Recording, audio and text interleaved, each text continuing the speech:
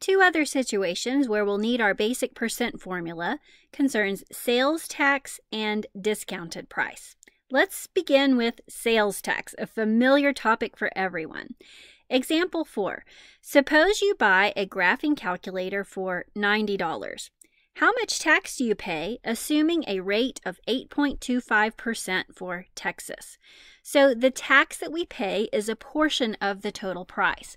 So we're using our basic percent formula, A equals PB. The percent is 8.25%, but we're going to rewrite that as a decimal, 0.0825. Remember, we just moved the decimal 2 places to the left. The total that we paid for the calculator was $90, so we're finding a portion of that whole.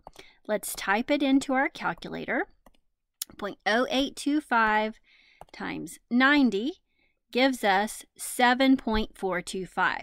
Now, since we're dealing with dollars and cents, remember we round to the nearest hundredth or 2 decimal places. We would end up with 7.43 or $7.43. So we're going to pay $7.43 for sales tax. Part B, then what is the total cost of the calculator? Well, the total cost of the calculator is going to be the price of the calculator, which was $90, plus the sales tax we paid, $7.43. So our total cost then would be $97.43. Remember, we use the dollar sign when we're expressing amounts of money.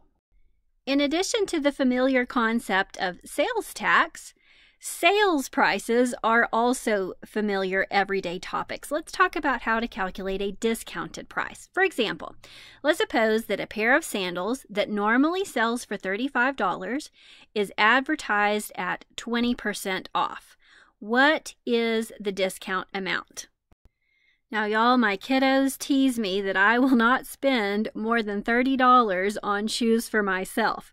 So let's see if this 20% discount brings those $35 sandals down into my frugal price range.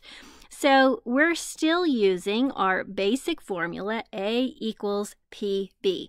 The percent here is 20%. And the total price is $35. The discount amount here will be A. So converting this 20% to a decimal by moving the decimal 2 places to the left or dividing by 100, we get 0.20, and the price of the sandals is $35. So we're going to multiply 0.2 times 35 to get 7.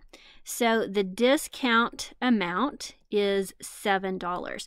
Now, this is similar to the sales tax problem above. We calculated a portion of the whole. That was an additional fee that we added to the cost of the calculator. In the case of the discount price, well, we found a portion of the whole, but to figure out the sales price, I'm just going to call it S, we take the original price of the sandals, $35, and we this time subtract the discount amount. Notice this is going to give us a sale price of $28. That's good news. It looks like it's within my budget. I like it.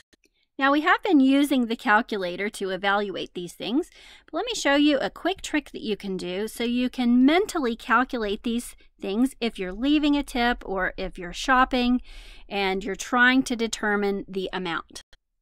To find 10% of a number, for example, if I have $35 and I want to find a quick 10%, I'm just going to move the decimal 1 place to the left.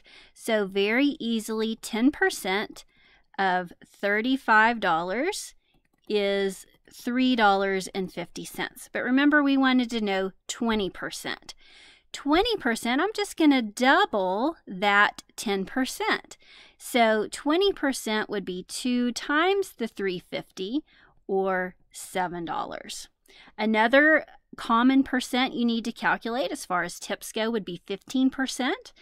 15% is the original 10% that was very easy to calculate by moving that decimal, plus 5%. Well, 5% is half of 10%. So half of $3 is $1.50. Half of the 50 cents is 25. So half of $3.50 is $1.75.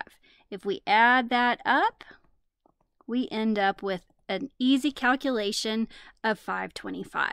You are certainly welcome to use your calculator in notes, homework, and exams. That's just practical tips for when you're out shopping or calculating sales tax, tips, discount prices. 10%, 20%, 15%, they're all easy to calculate in terms of that initial 10% value. Hope that helps.